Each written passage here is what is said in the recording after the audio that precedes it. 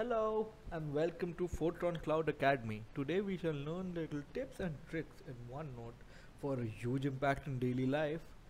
We shall see how to password protect sections today.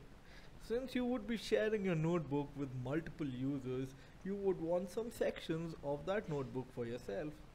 We can easily do this by password protecting those sections. Let me show you how. Password protecting a section is a rather simple task.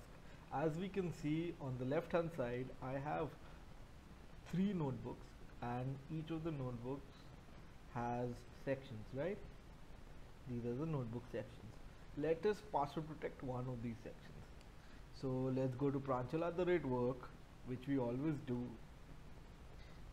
Let's select telepitch webinar, right? This section, right click on this section and go to password protect. Right, add password. Here you can write anything. I will write Foetron, Foetron, and then I'll confirm it, Foetron. Okay, so now if you share and anybody has to see, now it's adding the password, right?